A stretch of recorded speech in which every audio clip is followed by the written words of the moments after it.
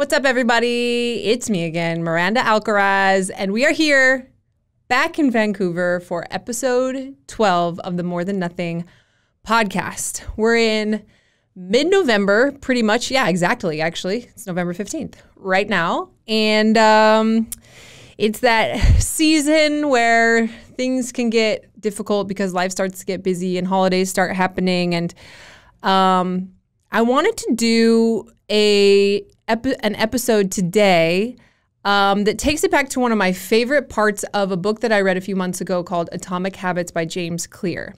So this episode is not based on a post that I've done. I can't believe I haven't done a post about this specific thing. I definitely will have to here in the next few days.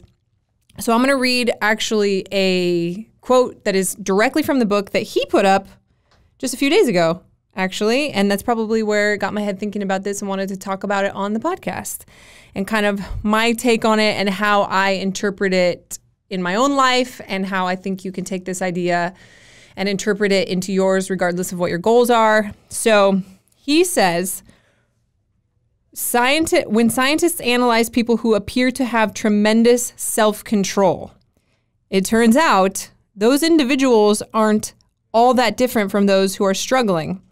Instead, disciplined people are better at structuring their lives in a way that does not require heroic willpower and self-control. In other words, they spend less time in tempting situations. So obviously, working in the fitness industry for 20 years now, there's a lot of talk about motivation and willpower and self-control and just will yourself to work out or get motivated to eat better or show some self-control when you go to eat at a restaurant or when you're deciding what to have for dinner. And there's so much talk around that and encouragement for that. And I understand that message, but I really liked this because I know in my own life for the things that I'm successful with and then the things that I personally struggle with that this is so true. So he goes on to say, the people with the best self-control are typically the ones who need to use it the least. It's easier to practice restraint when you don't have to use it very often. So yes, perseverance, grit, and willpower are essential to success, but the way to improve these qualities is not by wishing you were more disciplined, but by creating a more disciplined environment. So I wanted to talk about that. I wanted to talk about how I truly believe that it's not because somebody doesn't have goals and they don't care enough. I don't believe that it's because people just are lazy in general or that people don't have self-control or discipline. I think most people do have those things. I think it's the environment that we put ourselves in a lot of time that make it that we're having to use that self-control and discipline so often. So I kind of wrote down a couple examples of goals that people have. I try to give you guys examples that are not always just fitness related because a lot of you out there crush the fitness stuff, but it's like, I need to do some other things and improve some other things. And I know that's the case for me. So a couple goals that we can use, for example, are, this is fitness related, but I want to eat better. I want to go to sleep earlier or get more sleep at night. I want to watch less TV or play video games less or spend less time scrolling through social media. Those are all kind of similar things. I want to drink less. And this is one where I think the alcohol example of what I'm just about to give is very common that we think this way with that, but maybe not with the other stuff. Or I want to work out more. So those are some examples of goals. So when constructing your environment, I also believe that there are two stages to what you're going to need to do. I have a tendency to tell people, and I have done this in the past, hey, don't quit cold turkey with something that's going to be too hard and you're going to struggle with that. With that said, I think that there can be a time and place for that. I think that for most people, if you tell them just to do something in moderation, something that they're really trying to give up, moderation turns into more often than not. So I think that there should be and can be a stage of complete avoidance for people. I think that's where people have success when they do something like the Whole30 program, or they do something where they're not going to have sugar for like 30 days, or they're not going to drink for like 2 months, or they're going to hold themselves to a really strict bedtime schedule for however long, or they're not going to watch TV at all for a month or two. The problem with those is not in the doing of it, it's the lack of plan of what's going to happen after the 30 days are up. So you hear a lot of times about people having huge success when they have like that complete avoidance stage, but then they don't have a plan for what comes next. So the next phase is then introducing moderation and paying attention to what moderation looks like and having hard and fast rules for, okay, I've now surpassed moderation and it's going further than I wanted it to go to be a part of my life again, and I'm slipping back into old habits. But I do think that complete avoidance stage is something that's great, especially in the environment that you can control. So when it comes to like eating better, for example, I think I've used this person's DM on this podcast before, but I got a DM from one of our members, our street parking members, who's also a friend of mine. And she's like, help, I'm eating all my kids' brownies and cookies. Like, what do I do? And I said, stop buying your kids brownies and cookies. And she's like, I have no choice. And I'm like, you're in charge. You do have a choice. So not bringing things into your environment that are going to make it so that you have to have so much self-control and restraint. Julian talked about it on one of his posts not too long ago about how when you choose not to buy something, the only time you make that choice is at the grocery store. When you buy it and bring it into your home, now you have to make the choice not to eat it every single time you're in your kitchen. And that's a lot of choices, and that's where it's easy when you're tired or just stressed or whatever to slip up. If it's not there, you're going to have a real strong pull to go drive to the grocery store, get it, bring it back, and eat it. So trying to construct an environment that just doesn't have those things available. When it comes to going to sleep earlier, whatever it is that takes you out of being able to let's say you want to go to bed at 10 p.m. Whatever it is you normally do from 9 to 10 p.m., you need to construct a different bedtime routine where hard and fast, especially during this like first stage of really breaking bad habits of at 9 p.m., no matter what, my TV is off, my phone is off, my computer is off, the lights are dim, whatever, I'm taking a bath, I don't eat anything after that time, maybe some quiet music or something like that. No matter what, if I'm on the phone with somebody, 9 p.m. hits, my alarm on my phone goes off, sorry, gotta go, it's 9 p.m. And again, this is not gonna be forever. It's just during that first stage where you really need to break those habits. Tell people that you're trying to break these habits too, so that they're not bringing stuff in and trying to call you at 9:30 or bringing stuff to your house that you don't wanna eat or offering you things at the office. And obviously, you're not gonna wanna tell everyone, because then there are the people that will give you a hard time about it, or they feel crappy about their own decisions, and so they bring that and put that on you. But if you can get some support from people, that's great. Again, like this makes sense. If somebody tells you I'm an alcoholic, you don't invite that person to the bar. You don't, unless you're just really not helpful, but you know what I mean.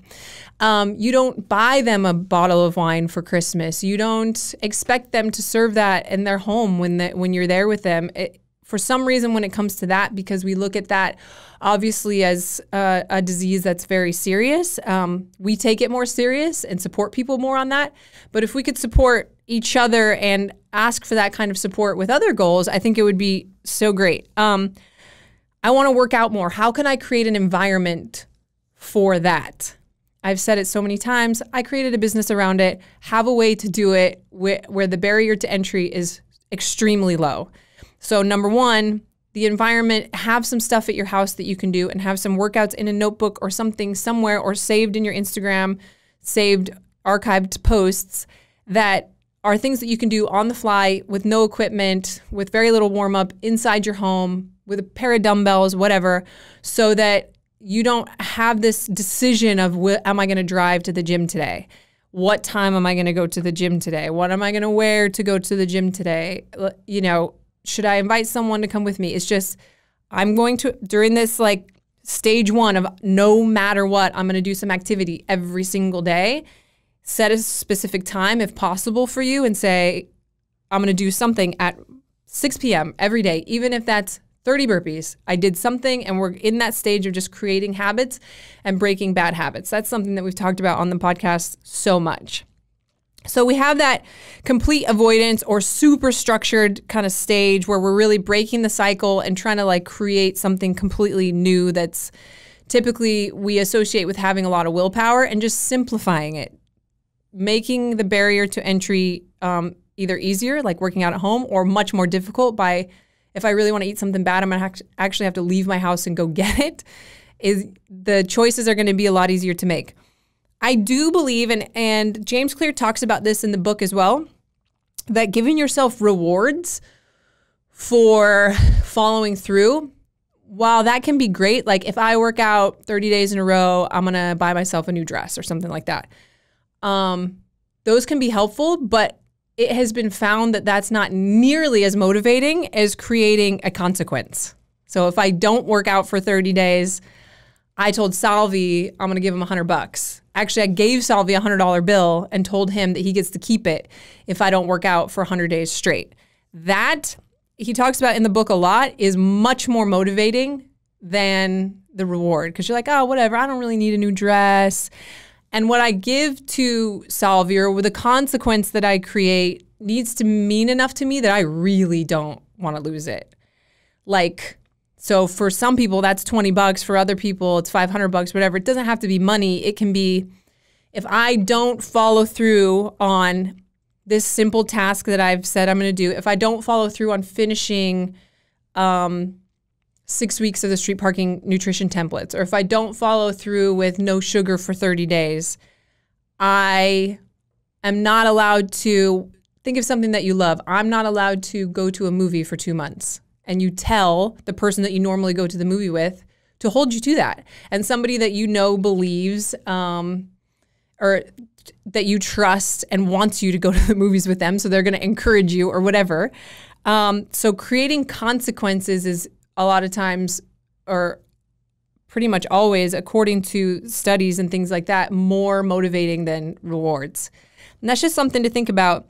Make it easy on yourself. Don't bring those things into your home that you're not trying to have. Tell the people, if you need to, for a period of time, not go out to eat at a restaurant because you don't think that you're ready to order the proper things off the menu and you don't have anybody that's there that's going to support you. Take a short period of time just to detox away from it and to go away from it. Or maybe try going to a restaurant by yourself where there's not the social pressure of, people are used to me ordering a burger and now I'm ordering chicken and rice with veggies on the side. And I know everybody's going to be like, oh, what's up with your order? Because we do all have friends like that. Practice doing it by yourself a few times, or make sure you're in a supportive environment, and just own it as well. So I do think that there's a stage where there has to be some rigidity if you truly want to change habits. Let's say you get through your 2 months or your 3 months of, I'm going to work out 4 times a week for 3 months, and I made it through, and I didn't suffer the consequence of paying Salvi $100, and now I've kind of gotten used to it, or I haven't had sugar at all for 30 days or 60 days or whatever. You guys know I am not the person to say that you should live like that forever. I mean, of course, I want you to work out 4 days a week forever, but there might be a week on vacation where you can lose that rigidity a little bit. I don't expect you not to eat sugar forever. The holidays are coming up. I will have some pumpkin pie. I will, have some the cinnamon rolls that I make on Christmas. I will let Knox have the cinnamon rolls that I make on Christmas. So I think where it can become maybe not more difficult, but just not realistic or enjoyable is to live in that rigidity phase. So at some point you want to have moderation, right? I want to be able to watch TV sometimes. Sometimes I want to stay up till 1 a.m. with my friends, having like a great talk or on a trip, or, like maybe me and Julian get super into like a Harry Potter marathon. Like, who knows, like I don't need to be so rigid forever that it's like making my life not enjoyable or spontaneous ever. So you kind of go after you have that, okay, I feel like I've established this habit. I do it kind of like almost without thinking about it now. It's just part of my day. It's part of my schedule. I don't buy the things at the grocery store. I work out at 4 p.m. I go to bed at the right time. And I've really stuck to that. Then it's like, okay, moderation. Now I'm in the phase where if something comes up and I want to have a treat, I'll have it. If something comes up and it disrupts my ability to work out, or I decide that I want to go to a movie with my kids instead of my normal workout time today or whatever, no problem. I'm allowed to skip every once in a while. That moderation phase is really where we should live once the established habits have already happened and once our environment has created that those are going to be able to be easier to maintain. But then there's always going to be, you have to pay attention to those things. Because whatever it is that you were struggling with before, it's not just going to go away forever. Like if you love cereal, even if you don't have it for 3 years, when you eat it again, it's probably still going to taste delicious. So if you're like, oh, I'll have cereal once a week, and then all of a sudden it's twice a week, and then all of a sudden it's 3 times, you might have to go back to that no cereal ever for a couple months. If you, sleep time is my biggest one. So I will be like, I'm going to go to bed at 9:30 and I'll do it for like a week. And then it's like, okay, as long as I'm in bed by 9:30 and then I'll be in bed, but like on my computer. And then it's like, okay, well, as long as I'm in bed by 10 and that to me is a very slippery slope that if I don't stick to it and really reevaluate over and over, I can find myself awake at midnight again. So it might not be the fitness for me or the eating, but that's the thing that I struggle with. So you have to have hard and fast rules of, okay, when have I taken it too far? Or when have I allowed too much moderation for too long? So you eat completely whatever you want on vacation. That's got to end when you come home. So, and maybe you need to even go back to the super strict avoidance period for 2 weeks or 3 weeks when you come home. I hope that kind of like helps you guys. I really encourage you to read the book Atomic Habits. It talks so many of the ideas that I get for posts or things that we talk about on the podcast and everything are just things that I've gotten from that book. Again, it's written by James Clear, and it just really helps you to understand that you're not a weak-minded person. You're not disciplined. You're not whatever it is that you blame that you're different than everyone else. There's a solid chance that you're just going about achieving these goals in the wrong way and not setting yourself up for success because you're putting too many things in your way that are going to be temptations too often. So reconstructing your environment, trying to find people around you for support, setting up some consequences, and allowing for some super strict periods before you start to go into the moderation, paying attention to that, and making sure moderation doesn't turn back into like the slippery slope back to where you were before. And the last thing that I will say is that this shouldn't be a complete lifestyle overhaul in one day either. I'm not going to choose all of these goals and go into the complete avoidance phase or the super strict phase with all of them at once. You choose one at a time. And you guys know that I always encourage super simple. So even if that super strict phase is I'm just going to drink enough water every day for a month, or I'm just going to move every day for a month, or I'm just going to eat vegetables at every meal for a month. And once I have that, then I'll add the next thing, and then I'll add the next thing. That's also the best way for long-term success and for habits that will actually stick, as opposed to trying to overhaul your life all at once in 6 weeks. It's New Year's. Don't do that. Choose one thing and choose it now and start now. Whatever's realistic for you to maintain through the holiday season. And then you'll feel successful going into the new year with that, and you can choose the next thing and start down that path. I hope that helps you guys. I hope you're having a great day, and we'll see you next time.